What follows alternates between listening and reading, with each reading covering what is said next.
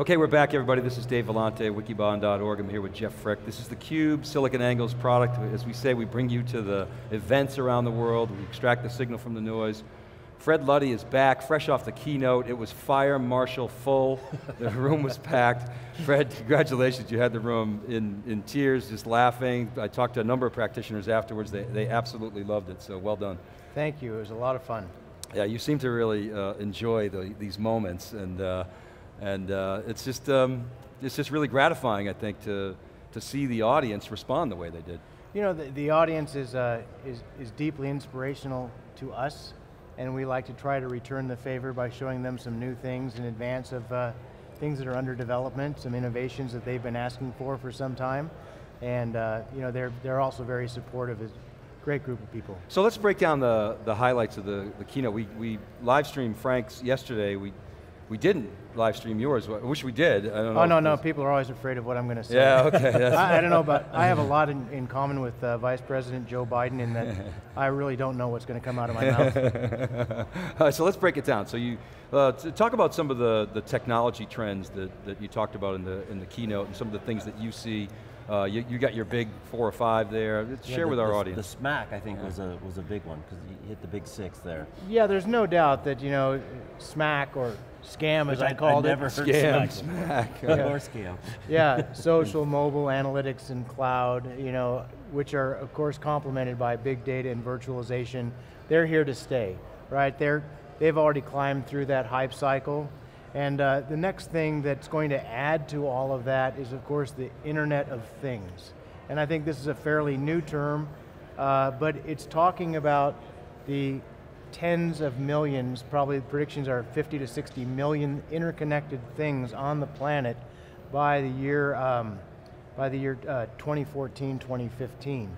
And little tiny cameras, little tiny sensors that are going to provide all sorts of different capabilities. Yeah, June is Internet of Things month, by the way, at SiliconAngle.com. Yeah, we're going to cover this like a blanket. We've got a bunch of research that we've done on the industrial internet.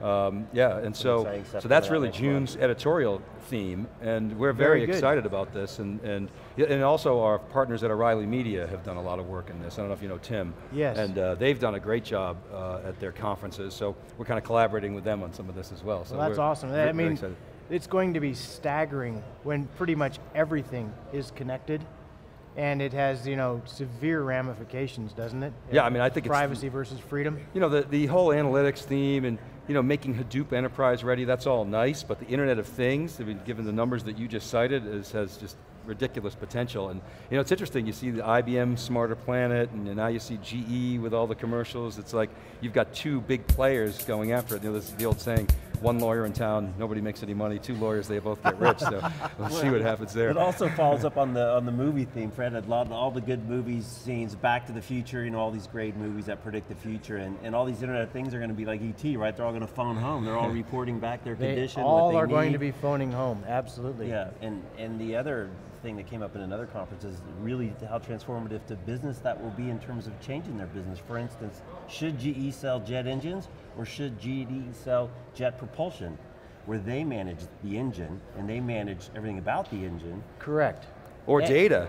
And not to mention the data off the engine. Yeah, and you see that, you know, they're running even a television ad right now that talks about their locomotives feeding all that data right back to them so that they can maintain them and keep them better operational efficiency. Yeah, GE, they a customer?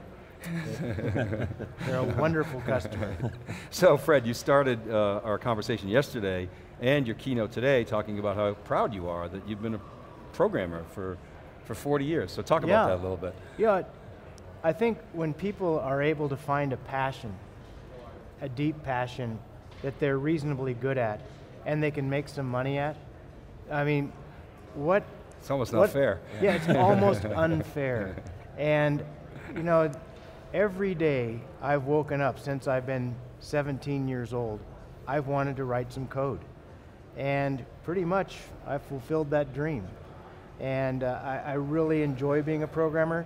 I told you yesterday, I love technology and I hate it simultaneously. I love it when it's liberating and enabling, and I hate it when it makes me feel stupid or it makes somebody else feel stupid. And I think that has been why I've been so focused on simplicity all these years as well. I think we can all relate with that and frustrations that we've had in our lives with technology. So take it, we started to talk a little bit yesterday about the journey that is ServiceNow, and I went back to sort of 2003, and you had this sort of idea to build this platform, and you took us back even before that. So let's review some of that for those not familiar with the ServiceNow story. How did it all start? Well, I was working for an enterprise software company at the time, and I noticed all these things happening on the internet. You know, you had My Yahoo come out, and 88,000 people customized a homepage on day one with no training, no instructions, no help desk. And I thought, wow, to do that in my class of software, you'd have to take a course, you'd have to, you know, go through a 1-week exercise, and then it would be something you didn't want and you'd have to repeat. And you saw things, I have a brother who sells insurance, and we were walking down the street in Chicago, and his phone beeped. And I said, what's going on? He said, oh, somebody just spent, my wife just spent $700 at wherever it was. And I thought, how did you get that? He said, oh, Citibank lets me send SMSs when certain things hit my account. And I thought, my God, what's happening in the consumer space is absolutely stunning. And remember, this is around the turn of the century. What's happening in the enterprise space is more of the boring old same, right? It's horrible. So there has to be a better way, a simpler way for enterprise software. Okay. And that was really the catalyst. Okay, and so then how did you get started? I mean, you didn't start, if I understand it correctly, with, okay, I'm going to go solve the problem of IT service management, right? In fact, that was the last thing I was going to do. When I left my previous employer, I thought, there's a business segment I will never, ever, ever get back into. My definition of never is apparently 9 months. But it really started off with what Gartner, in 2011, Gartner coined the term citizen developer. And my vision, my view, was to be able to, and this is in 2003, November 2003, be able to enable real people, real business people, to create meaningful workflow applications. And what that meant was, to get any sort of work done, typically people fill out a form, right? Whether it's a prescription that you're taking to the pharmacy, or whether it's a request for travel, or a purchase order request, you're filling something out. And there's a very simple cycle that happens in business called request, respond, fulfill. And I thought, you know, before we had email, which has become like a de facto workflow engine, unfortunately, clerical people used to create forms, and those forms were in the copy room, and you'd go and grab the pink form if you wanted to go somewhere, and you grab the yellow form if you wanted to buy something. I thought, well, if clerical workers were doing that 15 years ago, why can't those same skilled people build something today using modern technologies? So the notion of the citizen developer is somebody who is not technical, who doesn't know what a database necessarily is, who definitely doesn't know what Java, HTML, JavaScript, CSS is. They take a platform like ours, or even Force.com to some extent, and they can create a meaningful application for their business. And that was the whole notion, was solve this problem of having to have extremely highly skilled programmers create simple applications. Yeah, and of course at the time, .com had imploded, and it was just a terrible time for technology. Silicon Valley buildings were empty, and you know, the state of tech, does IT matter, and everybody was cutting budgets, and so you had this vision of, okay, so just make it easier for people to develop. So you developed this platform. That's correct. So you started, heads down, you started coding. That's correct. Okay. On November 5th, 2003, it was me, a laptop, and about 25 pounds of Starbucks French roast. And so you just programmed for how long? I mean, you were just... I did it about 6 or 9 months by myself, just to try to prove out the platform concept, and then I took it to a couple of friends of mine and showed them the platform capabilities, and we got into this funny discussion. They would say, well, what can this platform do? And I would say, well, it can do anything you want. Well, name one thing. Well, name one thing you want it to do. And so this was not very productive. So so plan B, which is still to make plan A work, was that we would build a set of apps that solved a business problem on top of this application to prove its value. And that's when I went back into this ITSM, ITOM asset management market that I swore I was never going to go back into again. Right? It was sort of in your head. It was an old market. it was very much a growing market. It was an influential market that is and has been growing into something much bigger than it was. And it was tremendously underserved and expensive by very, very old technologies built in the early 90s and the early 80s.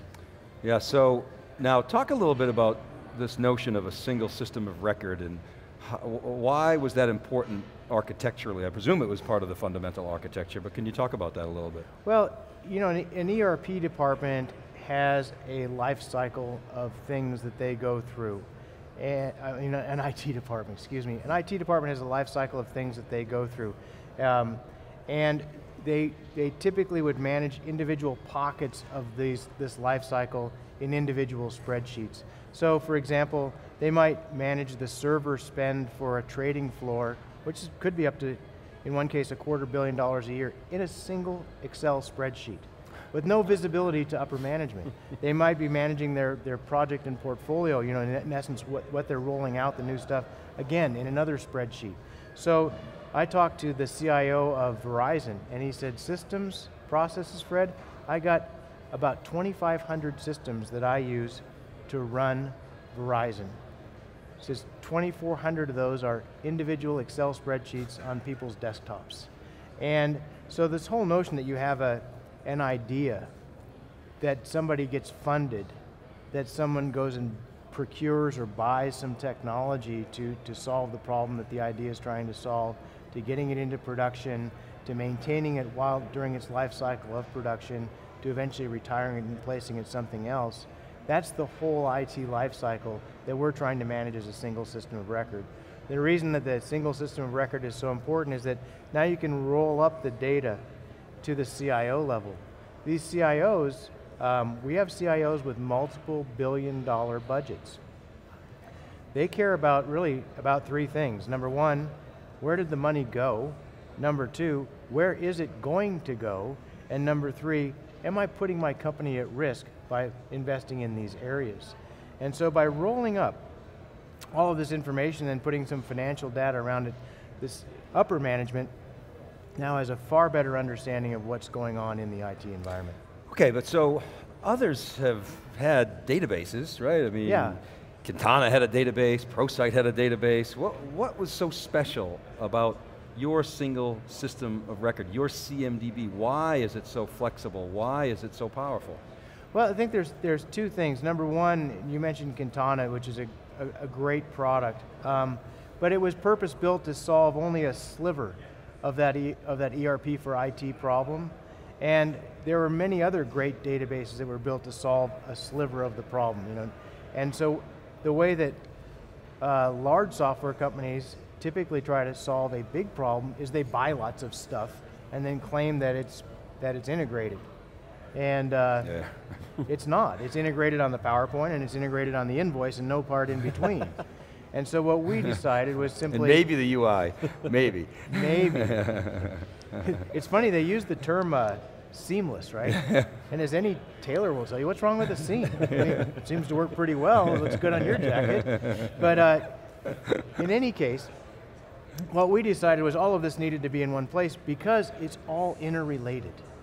And you know, when you have an incident, when you have, say, a major trading system that's having a challenge, you want to know, number one, what are all the different parts? What are all the different parts of the IT infrastructure, be it databases, servers, storage, networking capabilities, et cetera, that are part of that trading system? And then you want to know what possibly is having an outage. And then you want to go into almost the asset management portion, because if I'm having a problem with a piece of storage, I got to contact that vendor, I have to know who that person is that I'm supposed to get to, and I have to do this in a very timely fashion.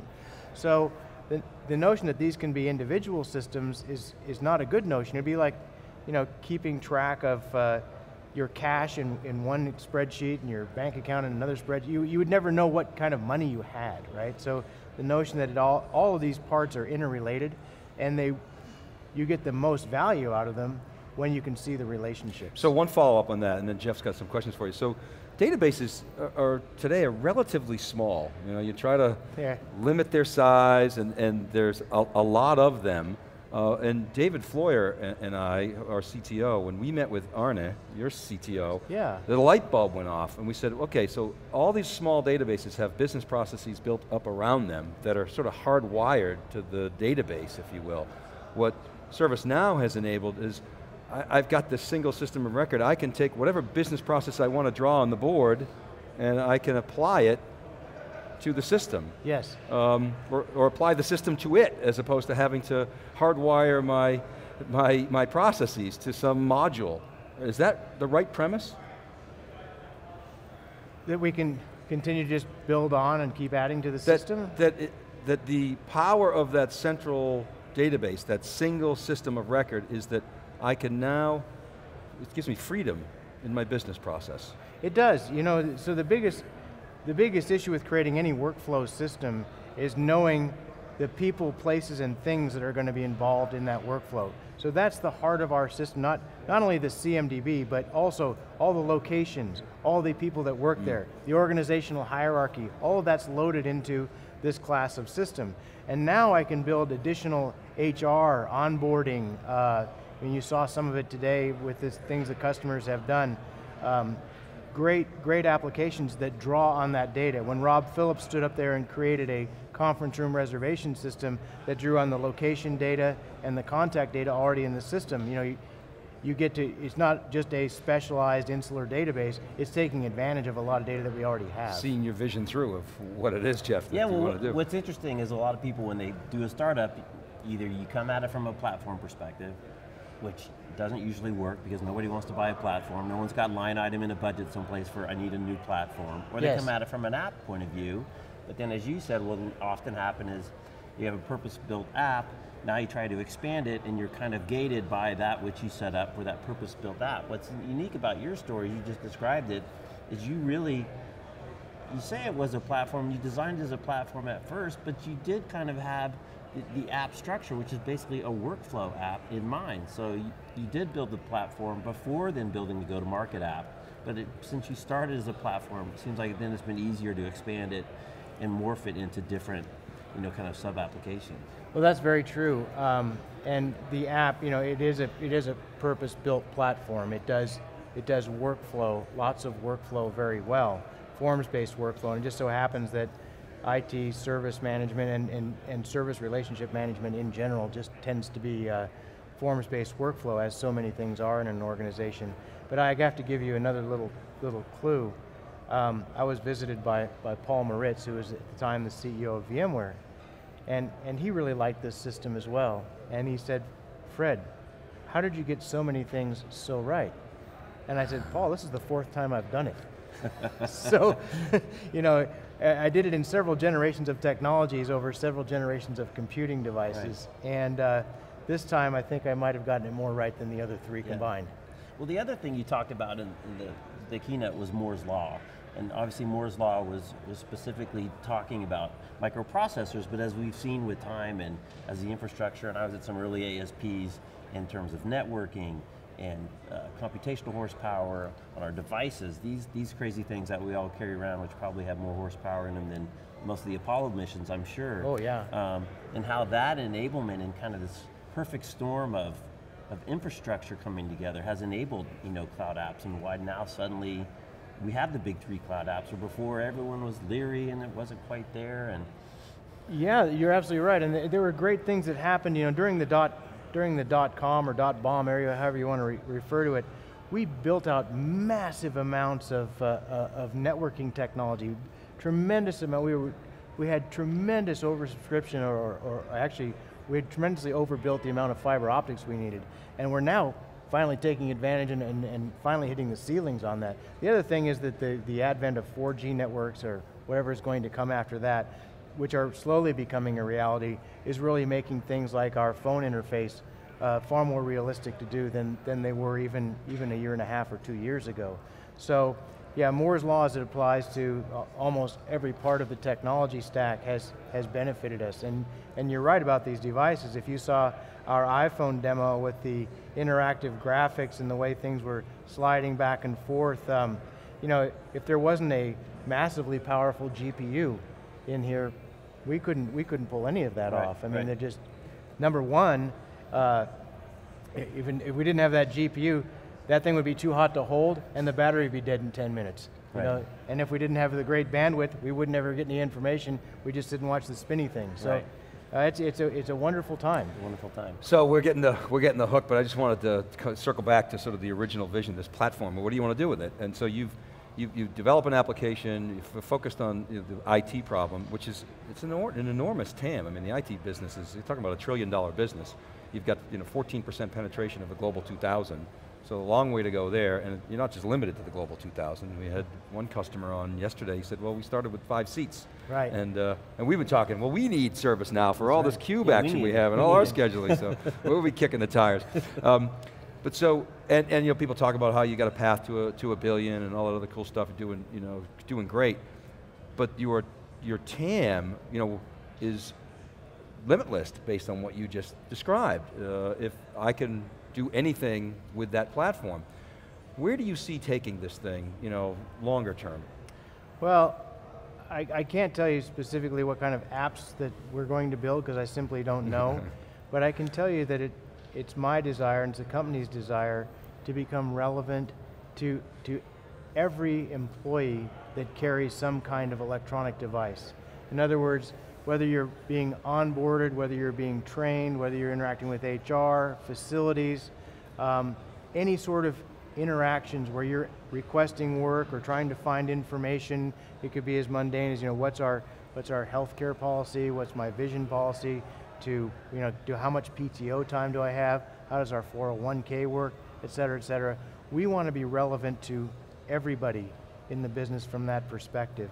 And we will be both enabling the platform application development capabilities and building new applications to reach further and further. Because these processes that you see throughout IT, these processes are repeatable throughout our lives. If you think about, what is incident management? Incident, something which is broken and not working. So here's a classic incident. Honey, the toilet's running. That's an incident. Resolution of that incident is simply jiggling the handle, right? That's incident resolution in the ITIL terms. I mean, this happens every day.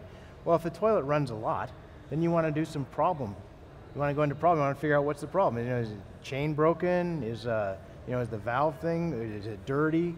And then you go into change management, right? I got to replace a part. So your car doesn't start in the morning. So you jump it, right? That's the resolution of the incident. Why did I have to jump it?